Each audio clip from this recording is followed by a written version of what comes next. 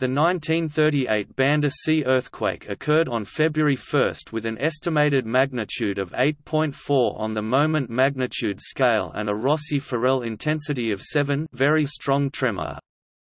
This oblique slip event generated destructive tsunamis of up to 1.5 meters in the Banda Sea region, but no human lives were lost.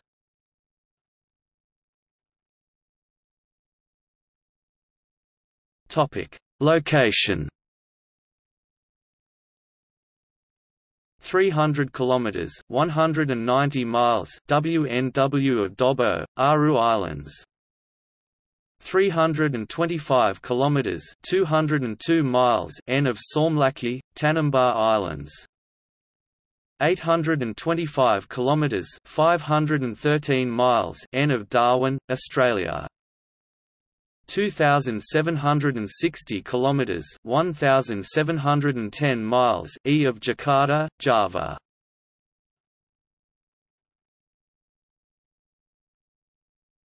Topic: See also: